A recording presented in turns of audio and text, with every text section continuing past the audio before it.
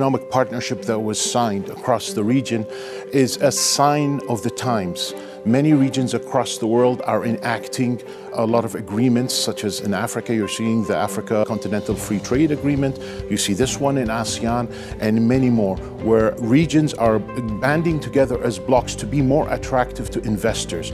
Because it's very important when you come and invest into one country, like you would see with the European Union, you want to make it easy to access other markets, to get your goods across borders very seamlessly. And this is what all the different regions in the world are banding to do, to compete with each other as well. So this is also very exciting for the investors that are looking to enter these markets.